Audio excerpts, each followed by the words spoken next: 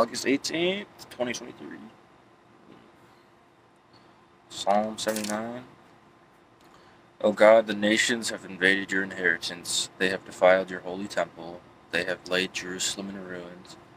They have given the dead bodies of your servants for food to the birds of the heavens.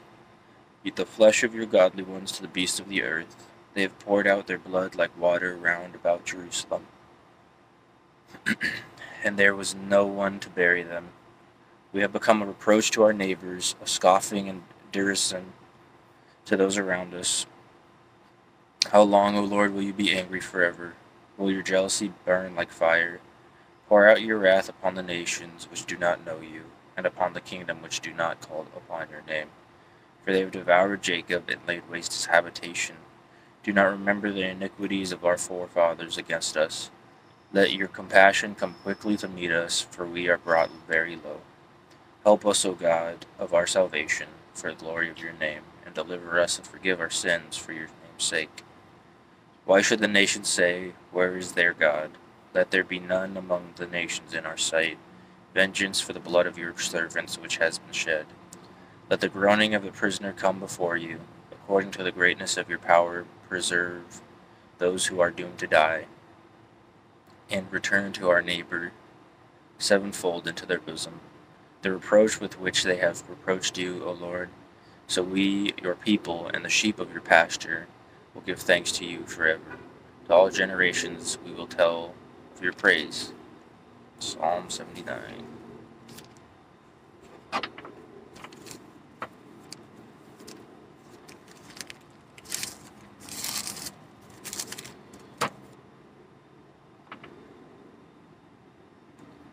Proverbs 18. He who separates himself seeks his own desire. He who quarrels against all sound wisdom. A fool does not delight in understanding, but only in revealing his own mind. When a wicked man comes, content comes also, and with dishonor comes scorn. The words of a man's mouth are deep waters. The fountain of wisdom is a bubbling brook. To show partiality to the wicked is not good, nor to thrust aside the righteous in judgment. A fool's lips bring strife, and his mouth calls for blows. A fool's mouth is for ruin, and his lips are the snare of his soul. The words of a whisperer are like dainty morsels, and they go down into the innermost parts of the body.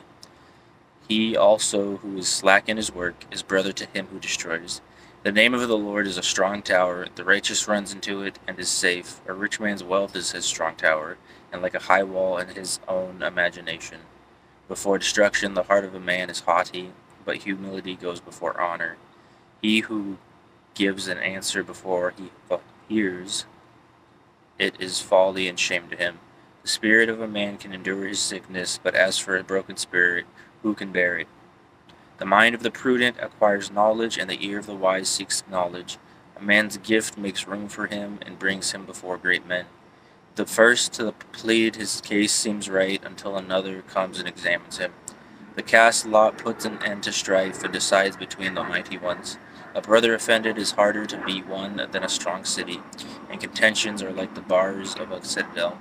With the fruit of a man's mouth his stomach will be satisfied. He will be satisfied with the product of his own lips.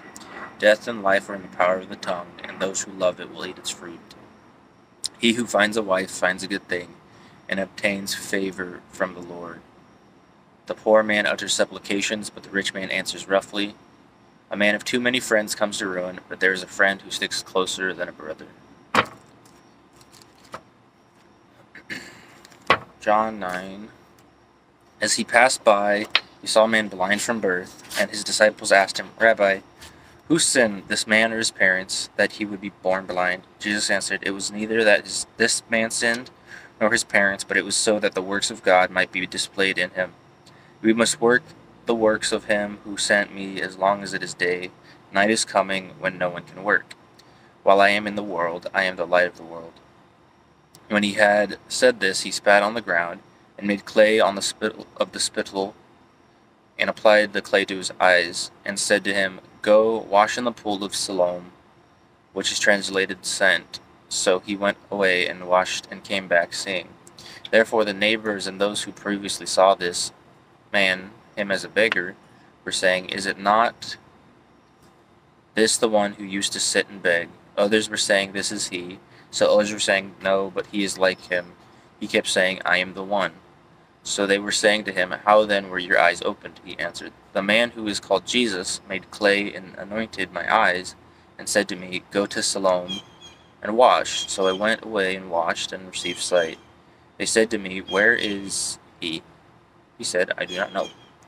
They brought to the Pharisee the man who was formerly blind. Now it was a Sabbath, on the day when Jesus made the clay and opened his eyes.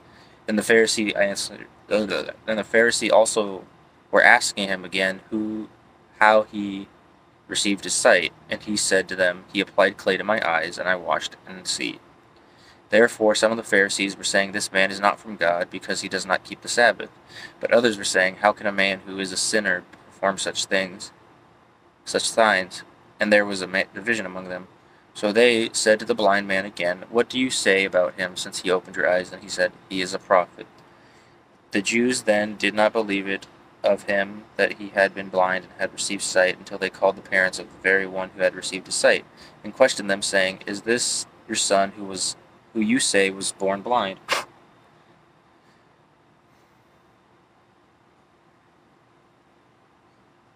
Then how does he now see?" His parents answered them and said, "We know that this is our son, and that he was born blind, but now he now sees. We do not know, or who opened his eyes, we do not know. Ask him, he is of age, he will speak for himself." His parents said this because they were afraid of the Jews, for the Jews had already agreed that if anyone confessed him to be Christ, he was to be put out of the synagogue. For this reason his parents said, "He is of age, ask him." So a second time they called a man who had been blind, and said to him, "Give glory to God. We know that this man is a sinner." He then answered, "Whether he is a sinner, I do not know. One thing I do know, that though I was blind, now I see."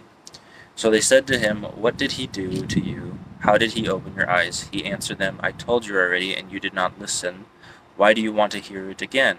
You do not want to become his disciples too, do you?" They reviled him and said, "You are his disciple, but we are disciples of Moses. We know that God has spoken to Moses, but as for this man, we do not know where he is from." The man answered and said to them, "Well, here is an amazing thing, that you do not know where he is from, and yet he opened my eyes. We know that God does not hear sinners, but if anyone is God-fearing and does his will, he hears him. Since the beginning of time, it has never been heard that anyone opened the eyes of a person born blind. If this man were not from God, he could do nothing." They answered him, "You were born entirely in sins, and are you teaching us?" So they put him out. Jesus heard that they had put him out, and finding him, he said, "Do you believe in the Son of Man?" He answered, "Who is he, Lord, that I may believe in him?" Jesus said to him, "You have both seen him, and he is the one who is talking with you." And he said, "Lord, I believe," and he worshipped him. And Jesus said, "For judgment I came into this world, so that those who do not may see, and that those who see may become blind." Those of the Pharisees who were with him heard these things, and said to him, "We are not blind too, are we?" Jesus said to them, "If you were blind, you would have no sin, but since you say, 'We see,' your sin remains." John 9.